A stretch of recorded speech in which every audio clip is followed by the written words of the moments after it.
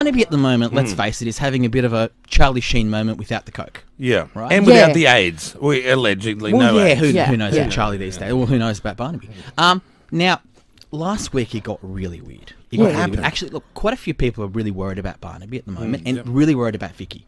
Everyone who knows Vicky really likes her. Yep. I've only had half a dozen interactions with her. Yep. That's his partner that he's left his wife for. Everyone says she's lovely, she's sweet, she's vivacious, she's fun, and it's all a bit sad at the moment. But Barnaby last week did the weirdest thing imaginable. What? So after having stepped down, having the media off him, it was almost like this kind of crazy psychotic break where he turns around and starts questioning the paternity of the kid. Oh, yeah, that's right. He was wondering, is because he said he was overseas with his wife when the baby was conceived. Now, I'm sorry, but who shames their own partner like that? That's what we were thinking. And look, but the thing about it is, and this is what everyone in Canberra is talking about, is Barnaby actually okay? Because that is weird behaviour. It's not, a lot of people who don't like Barnaby will turn around and say, oh, it's because he's or whatever the reason. Yeah. I don't think that's quite fair.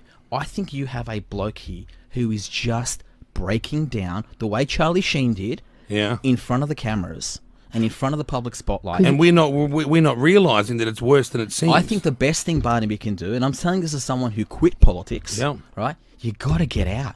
You got to get out and put your family first at some point.